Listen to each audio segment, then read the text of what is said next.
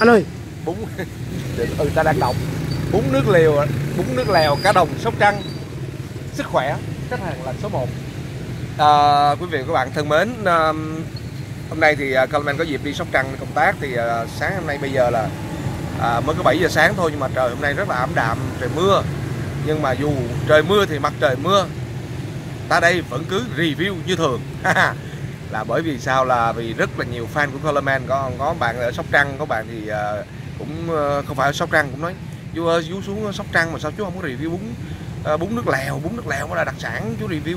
Bữa giờ chú thấy chú đi ăn cái gì cà ri bà ke rồi bún gỏi già, nhưng mà chú ăn cái bún nước lèo Sóc Trăng á, chú tìm một cái quán nào đặc sản á, xong rồi chú đặc trưng nhất của Sóc Trăng chú review cho mọi người nha. Coleman đâu có quên được. Lúc nào tình cảm của khán giả, lúc nào mọi người nhắn nhủ cái gì là Coleman đều có nhớ hết. Và thật ra là rất là may là mình ở ngay ở cái khách sạn ở đây rất là gần. Cái khách sạn quê tôi đây nó rất là gần với lại một cái quán bún nước lèo mà nằm ngay cái ngã tư giữa Quốc Lộ 1 và cái con đường bên kia.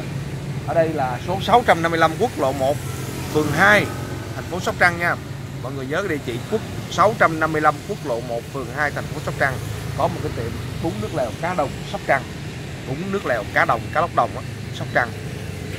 Để một cái slogan là mình khoái rồi. Sức khỏe là số 1. Nào, sáng nay mình sẽ đi ăn 2 nơi. Ăn ở đây xong, lát mình quay trở lại ghé thăm cà ri bà ke. Nếu vui có gì hay thì quay tiếp, còn không ghé thăm em gái cà ri bà ke dễ thương.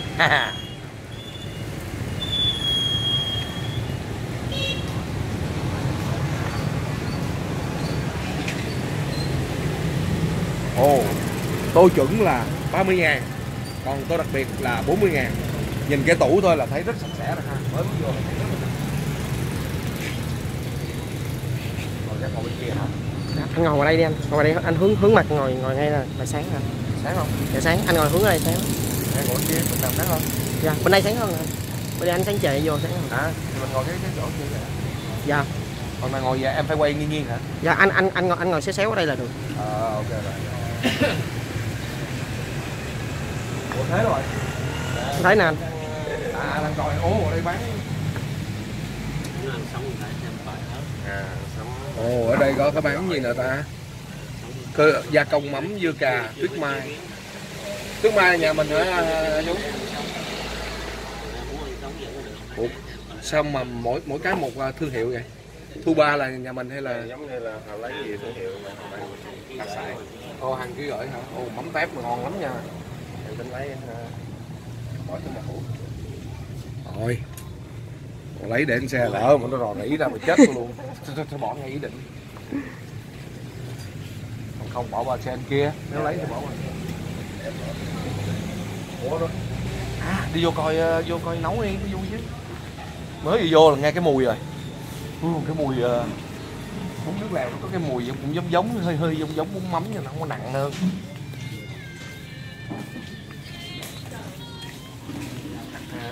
Vừa quá trời luôn, cái nào nó to đùng luôn.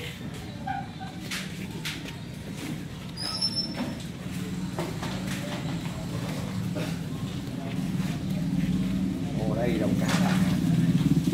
Nấu theo cái bếp kiểu ngày xưa nha, mọi người thấy không? Bếp nấu bếp than thôi chứ không phải nấu bếp ga nha. Không gì?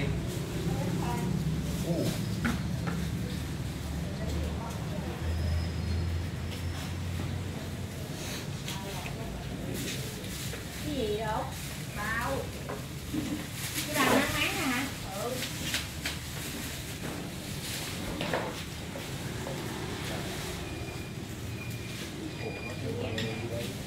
Nước sôi đi út.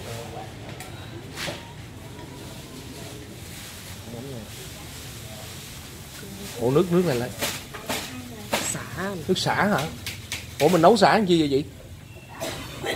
Dạ. Nhưng mà cái nước xả này mình đâu có bỏ trong cái nước lèo đâu. Thì nấu nước lèo xong nhà vớt ra. Nước lèo mà không có xả đâu không được. Đầu tiên mình nấu nước xả, xong mình bỏ vô nước lèo hả chị? Nấu nước xả cho tôi, đẩy mắm thì. Giờ mới biết đó nha. Ở ngoài cái bảng ngoài đó nè, ta có để đó ra ngoài nhìn. Vậy nấu. Bây giờ ăn. Dạ thôi, Nấu được thì thôi chắc là nói gì nữa. Kể đi. Nấu được. Nếu mà cái gì đó mình cũng coi mà làm được thì thôi nói gì nữa hai chị ha. Nó rất là dân dã mọi người thấy không? Cái này là rau muống. Lặt lá xong rửa sạch sẽ rồi mới bào. Sáng mình mới lấy rau muống về hả chị? Dạ, sáng rau muống của người bà con trồng rồi. Dạ. Nó rửa cho sạch rồi lại hòa bào. Ếch cà con. Dạ quá cực. Bởi vì ăn một tô có 30.000 mà thấy người ta thấy cực quá. Rau muống này mình lấy mình có phải lựa theo tiêu chuẩn nó làm sao không? Nó non. Rau muống non. Cái già lại bỏ chứ. Dạ. Mình cứ làm đi rồi già là bỏ. Lặt lá bỏ. Bỏ lá. Lấy cái cuốn thôi. Mình bào cái nào cảm thấy cái tay đấy non này bào gọn già thì dùng vậy đó. Dạ dạ. Chứ đâu bào hết thì già đâu ăn được. Cứ sáng như mình lấy bao nhiêu ký rau muống chị? Nhằm bữa 20 kg, nhằm bữa 10 kg. Dạ. Nói chung là ngày nào cũng bào mấy chục ký chứ. Dạ. Phải bán tới sáng tới tối không chị? Bán tới 8 giờ tối. Dạ.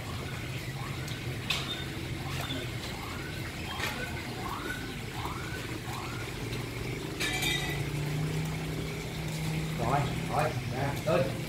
Hỏi quá rồi. Cô có thuê mang ly cà phê kìa, thì mau cá đạo chưa? Ủa còn đây nấu gì? Nấu nhà mình ăn hả?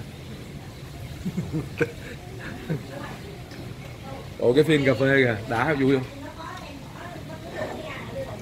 Bự quá cái phiên cà phê nó bự quá rồi. Để mình bán cho khách đó hả em? Trời ơi cái phiên cà phê mà bự hơn cái mặt tôi luôn.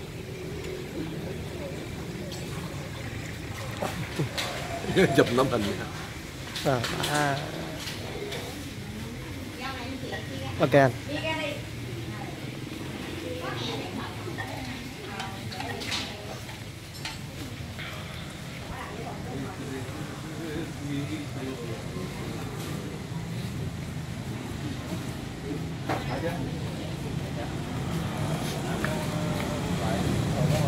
Ăn tô này.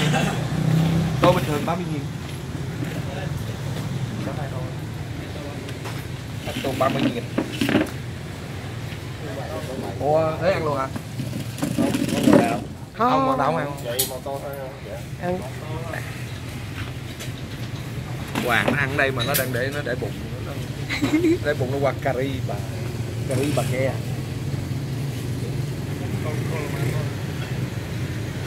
Chú đó con. Quá đây nhà con hả? Không làm đây hả? Ồ ok. Chú đó con.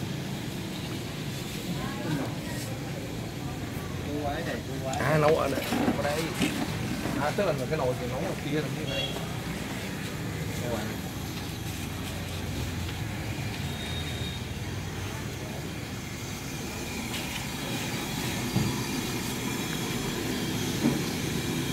Cái bún này nha chị.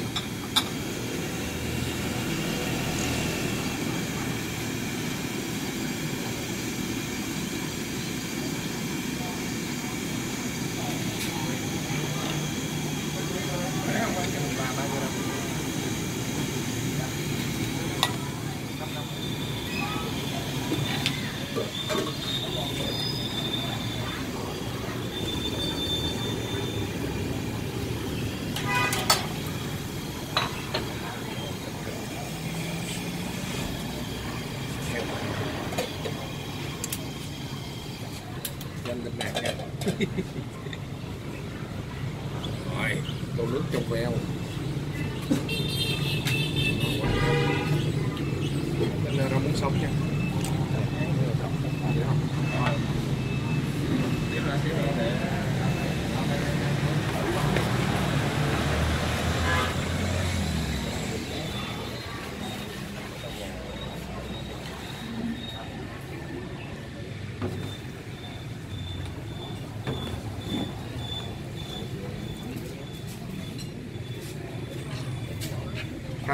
Để rau muống sống không?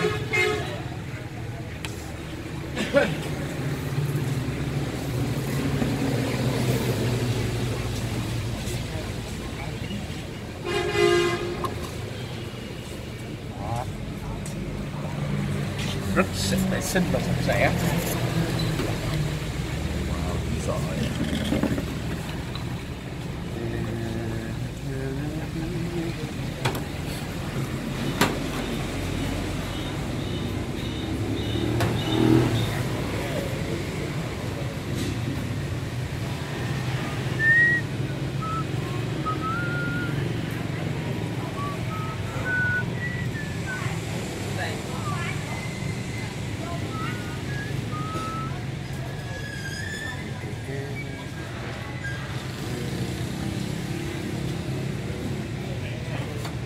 Nè, cá đồng nè.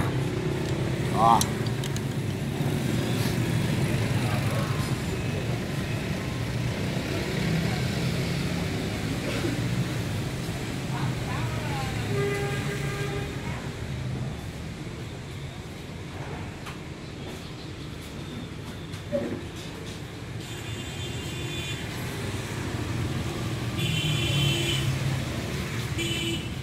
Giống như chụp tấm anh chụp lên đây đây đây,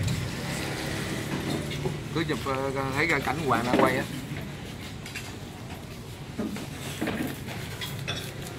Rồi nào bây giờ bắt đầu được không?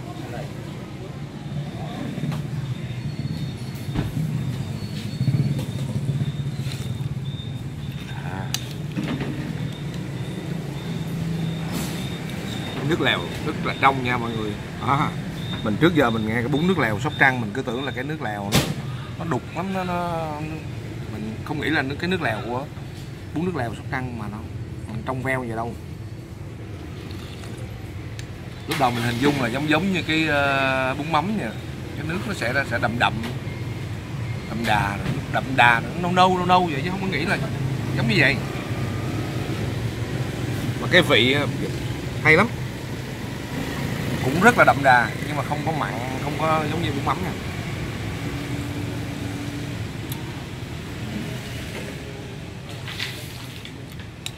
Rồi. Rất là vừa ăn là mình không cần phải nêm nếm gì chanh viết gì thêm đâu. Rồi. Nếu có thì chỉ thêm một ít ớt.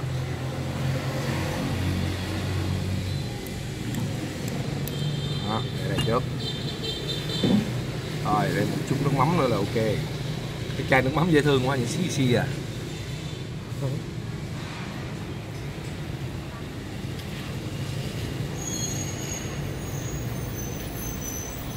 Rồi, để cho nó thơm.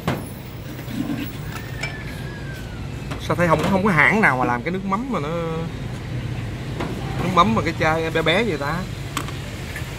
Dễ ăn.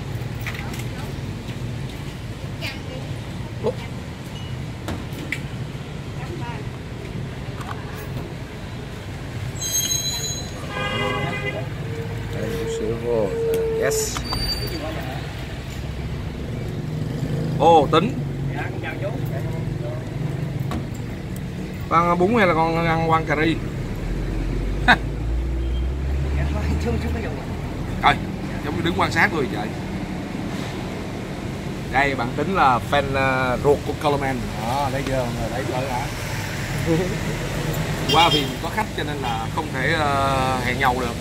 Nhưng mà sáng nay thôi đi uống cà phê ăn sáng.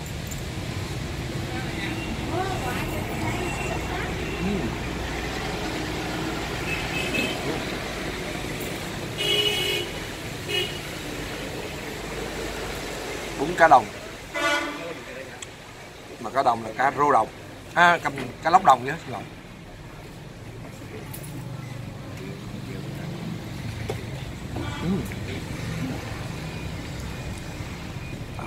Ngon.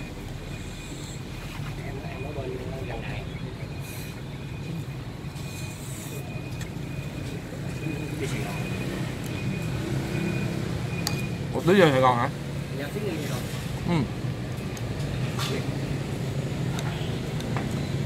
Để cái mấy.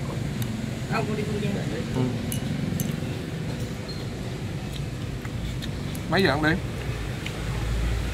Dạ, con có mặt ở Sài Gòn trước 7 giờ sáng ngày mai.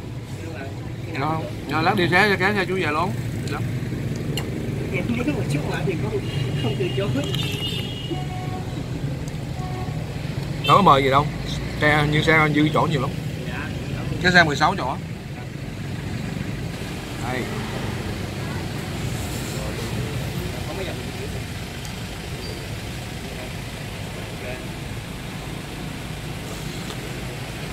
Rồi cái tiết trời mà nó âm u rồi, nó ui lạnh lạnh thì mà ăn cái tô bún nó lèo nóng hổi nó đã. Đó. Rồi thấy rất nhiều xe hơi tôi đang ăn nha. Vì sao? Vì cái quán này nằm trên đường Quốc Lộ 1 655 Quốc Lộ 1 phường 2 thành phố Sóc Trăng. Các bạn Sóc Trăng đừng nói là các bạn không biết quán này nha.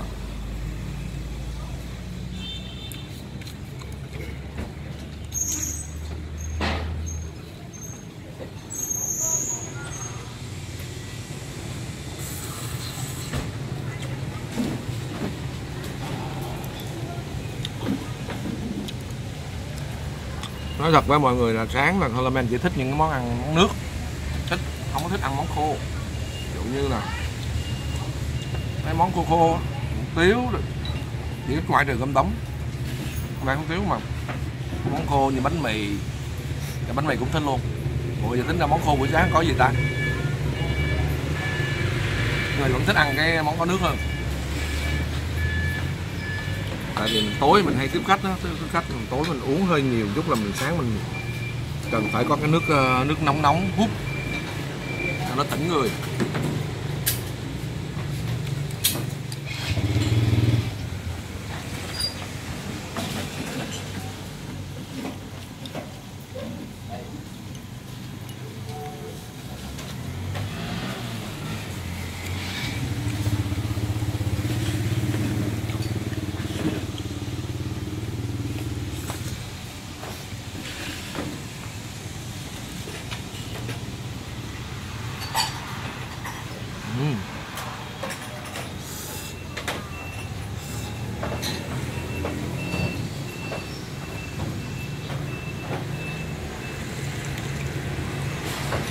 Tô 30.000 vậy là quá chất lượng. Đó. 2 miếng cá bự.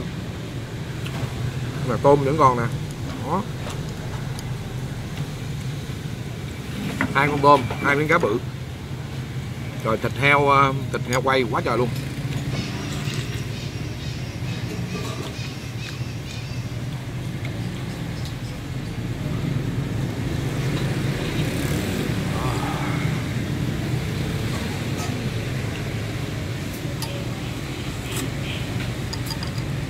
Hấp bún Đà Pháp. Thêm chút hẹ vô.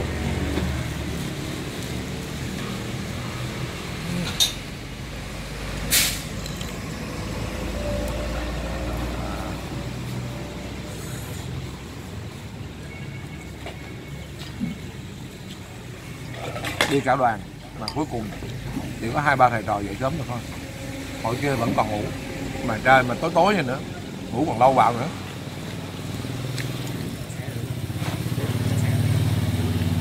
Và chính vì vậy cho nên là các bạn trẻ bây giờ ngủ nướng nhiều quá, cho nên các bạn không được tận hưởng những cái gì đẹp đẽ nhất của một buổi sáng.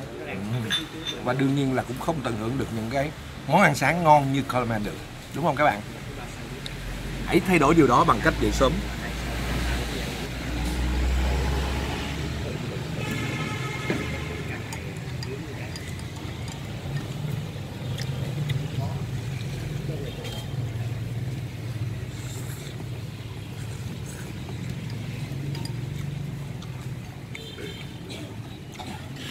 Phải xác nhận là cái nước lèo, cái bún nước lèo này phải nói là nước lèo xuất sắc. Mình nghĩ không phải ngẫu nhiên mà tự nhiên người ta đặt cái tên là bún nước lèo đâu. Vì họ quá tự hào, họ quá tự tin về cái nước lèo, cho nên họ mới đặt cái tên bún nước lèo. Có nghĩa là bún này chỉ ăn với nước lèo không là đủ à. Muốn hồ chi còn có cá lóc đồng rất là ngon, hai nữa là tôm rất tươi, rồi thịt heo quay thơm phức nữa thì thôi rồi Lượng ơi.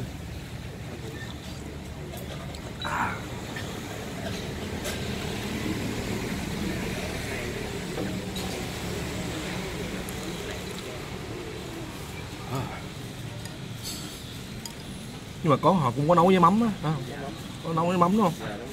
Nhưng mà mắm không có nhiều như là cái bún mắm thôi. Cái bước vô là nghe cái mùi mắm thơm phức rồi.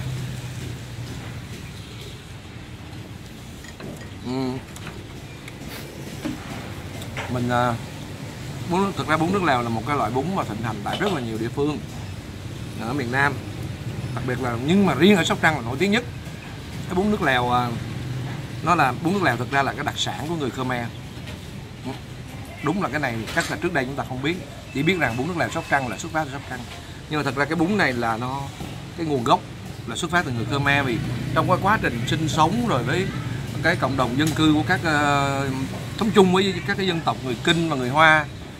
Thì người Khmer có sự giao thoa trong cái văn hóa ẩm thực, và chính vì vậy là bún nước lèo bây giờ nó trở thành là một món ăn chung của các dân tộc, đặc biệt là ở miền Nam Việt Nam.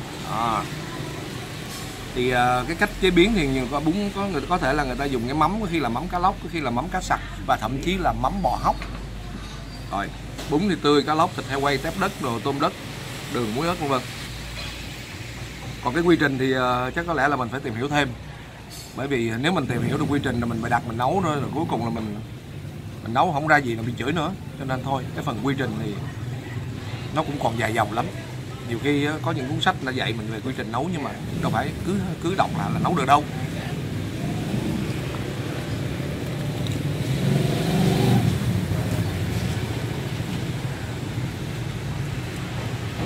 Nhưng mà nãy như mọi người thấy rồi đó, cơm em có đi vào trong bếp thì rõ ràng mình thấy họ có nấu 2 cái nồi sả rất lớn. Thì họ nói dùng cái nồi sả đó xong rồi bỏ một con mắm, họ rã vào trong cái nước đó nên nó thơm. Cái bún nước lèo này đặc biệt nó có cái vị thơm của sả.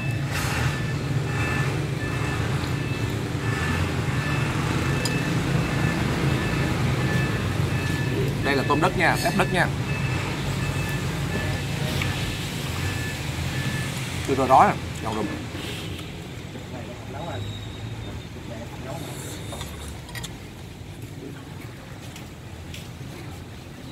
Quý vị và các bạn thân mến, đây là một trong số ít lần mà Coleman review mà không áy náy vì là Hoàng Đào đứng quay phim, bởi vì Hoàng Đào đang chờ đợi quán kế tiếp, cho nên bạn ấy rất thoải mái tâm lý. Cho nếu mà bạn ấy mà biết chỉ có ăn cái quán này là bạn ấy chịu không nổi rồi. Nhưng nói gì thì nói, Coleman phải xin tạm dừng tại đây. Ăn tiếp xong là mấy thầy trò tiếp tục lên đường ghé thăm Cà Ri Bà Ke với cô em gái rất là dễ thương. Xin chào tạm biệt quý vị và các bạn nha. Mọi người nhớ đăng ký kênh Coleman nha. Và nếu như mọi người thích bún nước lèo Sóc Trăng thì đây là một trong những địa chỉ. Coleman chỉ mới biết địa chỉ này thôi. 655 Quốc Lộ 1, phường 2, thành phố Sóc Trăng. Quán có cái tên rất chung, bún nước lèo cá đồng Sóc Trăng. Cái tên vậy thôi, không có tên tuổi gì hết trơn, không có tên của bất kỳ một ai hết. Xin chào tạm biệt và hẹn gặp lại.